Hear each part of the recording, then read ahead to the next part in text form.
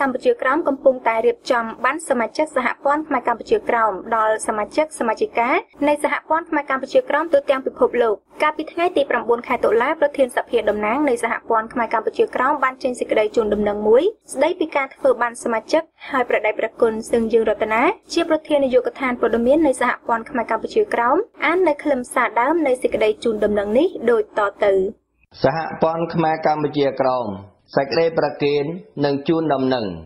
ប្រធានសភាតំណាងមានកិត្តិយសសូមរំលឹកប្រកាសនិងជូនដំណឹង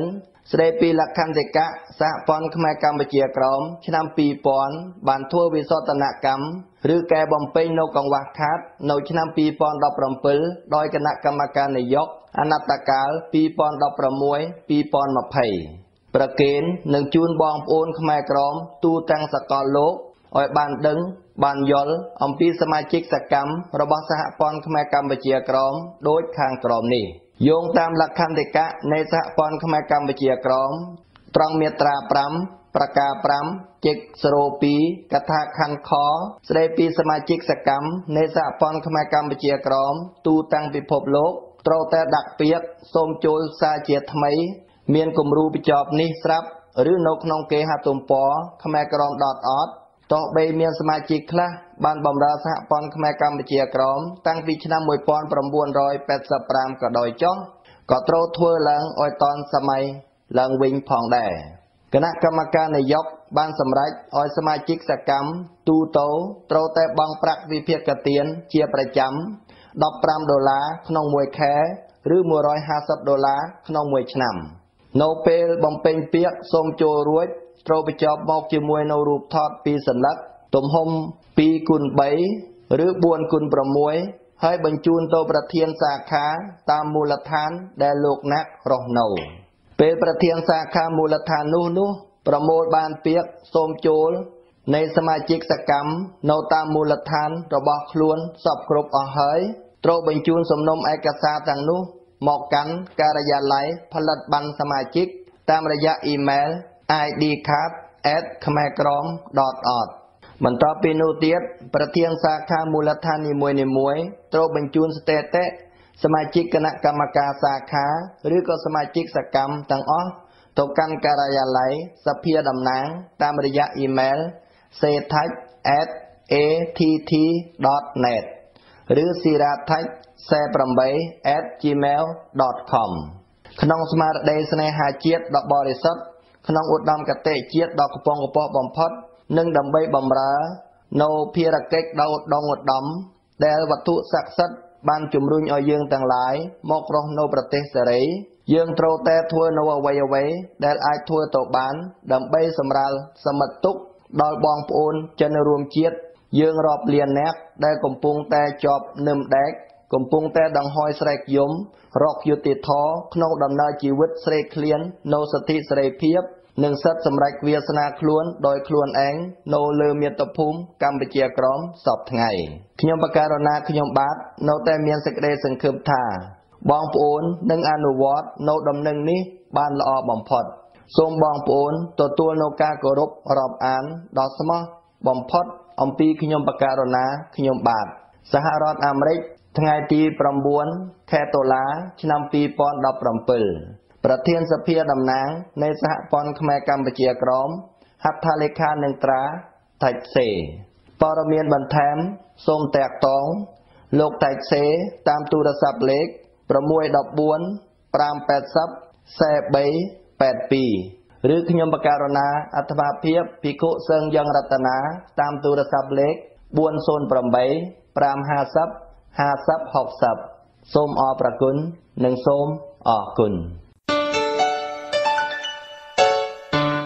សហព័ន្ធខ្មែរកម្ពុជាក្រោមនឹងរៀបចំកិច្ចប្រជុំប្រចាំឆ្នាំ2017នៅទីក្រុង Orlando នៃរដ្ឋ Florida សហរដ្ឋអាមេរិកនៅថ្ងៃទី8,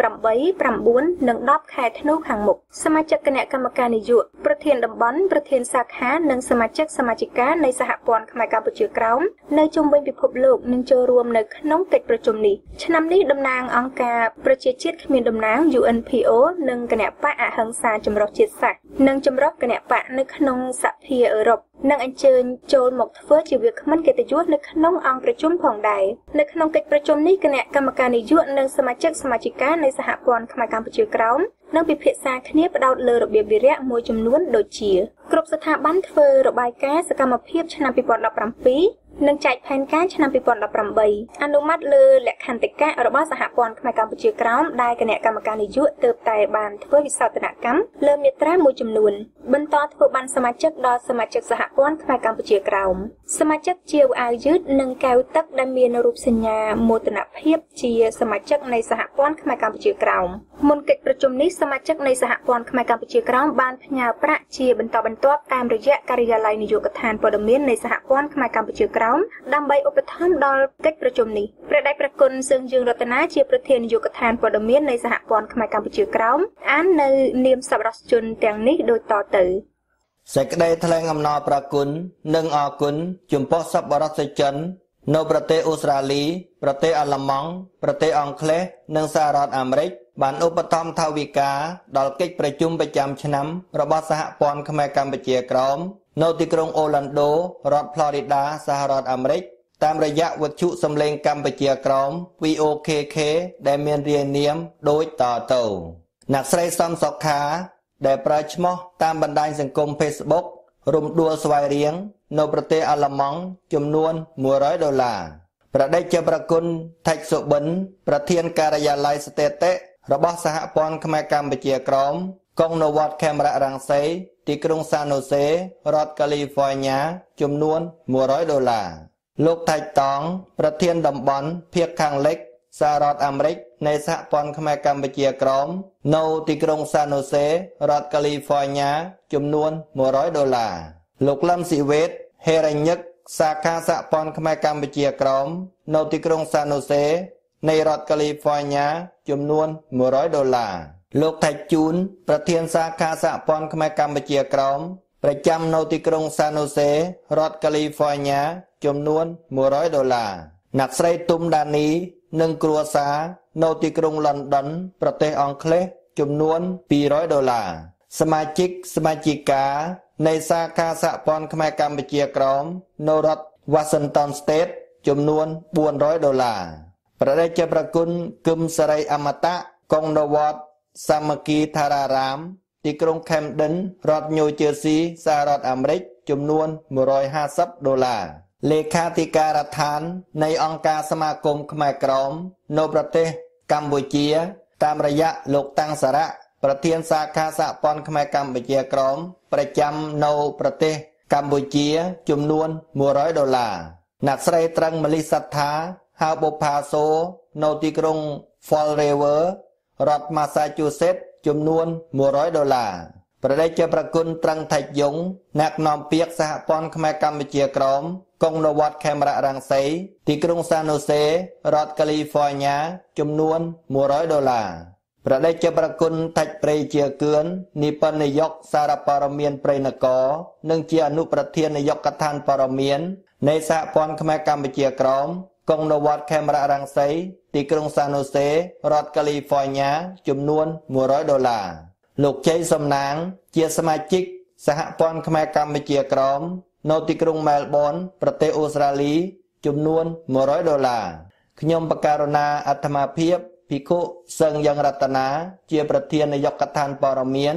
នៃសហព័ន្ធខ្មែរកម្ពុជាក្រោមនិងជាចៅតិកាវត្តខេមរៈរាំងសីទីក្រុងសានហូសេរដ្ឋកាលីហ្វ័រញ៉ាសហរដ្ឋអាមេរិកចំនួន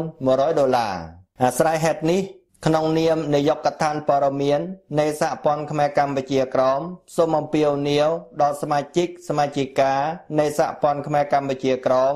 និងសប្បុរសជនជិតឆ្ងាយចូលរួមឧបត្ថម្ភថវិកាដល់កិច្ចប្រជុំប្រចាំឆ្នាំរបស់សហព័ន្ធខ្មែរកម្ពុជាក្រោមនៅទីក្រុងអូឡាន់ដូរដ្ឋ Florida សហរដ្ឋអាមេរិកដើម្បីជំរុញឲ្យនាវាសហព័ន្ធខ្មែរកម្ពុជាក្រោមឲ្យកាន់តែរឹងមាំនិងជោគជ័យដ៏អស្ចារ្យក្នុងដំណើរឆ្ពោះទៅកាន់មាតុភូមិកម្ពុជាក្រោមដ៏កំសត់នៃយើងដែលប្រជាពលរដ្ឋខ្មែរក្រោមរាប់លាននាក់កំពុងរស់នៅដោយគ្មានសិទ្ធិសេរីភាពក្រោមការគាបសង្កត់ពីរដ្ឋាភិបាលកុម្មុយនីសយួនសពថ្ងៃ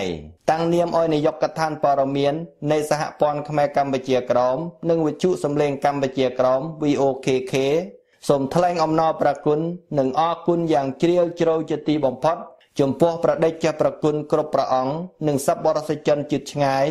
ដែលបានបរិច្ចាគថវិកាឧបត្ថម្ភដល់កិច្ចប្រជុំប្រចាំឆ្នាំរបស់សហព័ន្ធខ្មែរកម្ពុជាក្រោមនៅទីក្រុងអូឡាន់ដូរដ្ឋ Florida សហរដ្ឋអាមេរិកគឺជាកម្លាំងសាមគ្គីជាតិដ៏ឧត្តមឧត្តមព័ត៌មានបន្ថែមសូមតាក់ទងខ្ញុំបកករណាអាត្មាភាពភិក្ខុសឹងយើងរតនាតាមទូរស័ព្ទលេខ408 550 5060ឬតាមការិយាល័យវិទ្យុសំឡេងកម្ពុជាក្រោម VOKK ប្រអប់សម្បត្តិ KKF PO Box 51201 San Jose California 95151 USA សូមអរព្រគុណនិងសូមអរគុណមេធាវីនឹងដាក់ពាក្យស្នើតុលាការសូមឲ្យអតីតអ្នកកាសែតអាស៊ីសេរីបាននៅក្រៅឃុំនៅសប្តាហ៍ក្រោយនេះមេធាវីការពារក្តីឲ្យអតីតអ្នកកាសែតអាស៊ីសេរីគឺលោកកែវនីបានបញ្ជាក់ប្រាប់ថានៅសប្តាហ៍ក្រោយនេះលោកនឹងដាក់ពាក្យស្នើទៅតុលាការក្រុងភ្នំពេញដើម្បីសុំឲ្យកូនក្តីរបស់លោកបាននៅក្រៅឃុំបណ្ដោះអាសន្នជាមួយនឹងការបញ្ជាក់ដូចនេះលោកមេធាវីកែវនីក៏នឹងទៅជួបកូនក្តីរបស់លោកនៅពន្ធនាគារព្រៃសរនៅថ្ងៃប្រហ័សស្អែកដើម្បីពិភាក្សាគ្នាបន្ថែមជុំវិញរឿងនេះបើទោះបីជាអតីតអ្នកកាសែតវិទ្យុអាស៊ីសេរីទាំងពីរនាក់គឺលោកអ៊ួនឈិននិងលោកយាងសុជាមេតាត្រូវបានតុលាការឃុំខ្លួននៅក្នុងពន្ធនាគារប្រមាណថ្ងៃទៅហើយក្តីក៏នៅសប្តាហ៍នេះមេធាវីមិនទាន់អាចដាក់ពាក្យស្នើសុំឲ្យពួកគេបាននៅក្រៅឃុំនៅឡើយទេមូលហេតុសំខាន់បើតាមលោកមេធាវីកែវនីគឺដោយសារតែលោកមិនទាន់ទទួលបានសំណុំរឿងពីចៅក្រមស៊ើបសួរពីព្រោះតែមានការផ្លាស់ប្ដូរចៅក្រមស៊ើបសួរនេះមូលហេតុនៃការផ្លាស់ប្ដូរនេះគឺដោយសារតែចៅក្រមស៊ើបសួរ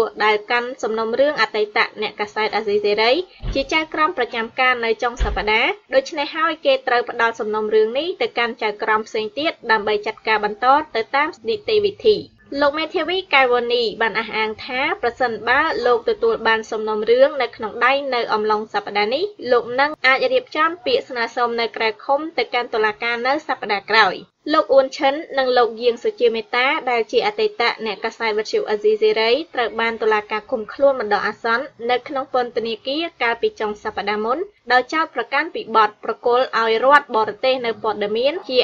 ដែលអាចធ្វើឲ្យអន្តរាយការការពារជាតិតាមក្រមព្រហ្មទណ្ឌរបស់កម្ពុជាជាបទចោទដែលអាចឲ្យពួកគេប្រឈមនឹងការជាប់ពន្ធនាគារពី7ឆ្នាំទៅ15ឆ្នាំបទចោទនេះទៀតសោតក៏ត្រូវបានក្រុមអ្នកកាសែតកម្ពុជាមកពីចម្រុះអង្គការព័ត៌មានចាត់ទុកថាមានលក្ខណៈធ្ងន់ធ្ងរពេកហើយ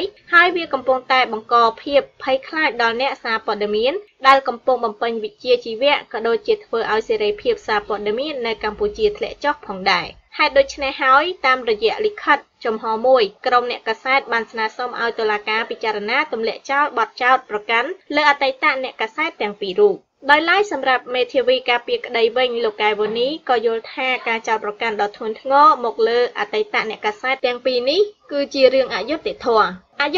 ក៏ព្រោះថាបើផ្អែកតាមចម្លើយសារភាពរបស់កូនក្តីរបស់លោកគឺมันមានធាតុផ្សំណាមួយស៊ីចង្វាក់គ្នានឹងបទចោទប្រកាន់នោះតតែសោះតែទោះបីជាយ៉ាងណាក៏ដោយចំពោះការដាក់ពាក្យស្នើសុំឲ្យនៅក្រៅឃុំនៅសប្តាហ៍ក្រោយនេះលោកកែវនីសង្ឃឹមថាតុលាការកម្ពុជានឹងផ្ដល់ភាពយុត្តិធម៌ដល់កូនក្តីរបស់លោកដោយនឹងសម្រេចដោះលែងឲ្យពួកគេមានសេរីភាពឡើងវិញចា៎លោកអ្នកស្ដាប់ជាទីមេត្រីកម្មវិធីផ្សាយនៃវិទ្យុសំឡេងកម្ពុជាក្រោមដែលបានផ្សាយជូនលោកអ្នកស្ដាប់នៅពេលនេះចាប់តែប៉ុណ្ណេះសូមលោកអ្នកនាងរងចាំស្ដាប់កម្មវិធីផ្សាយនិងអានព័ត៌មានរបស់យើងខ្ញុំជារៀងរាល់ថ្ងៃតាមរយៈគេហទំព័រ www.vokk.net នាងខ្ញុំថៃសុចិតាព្រមទាំងសហការីនៃក្រុមផ្សាយទាំងអស់សូមអរគុណនិងសូមជម្រាបលា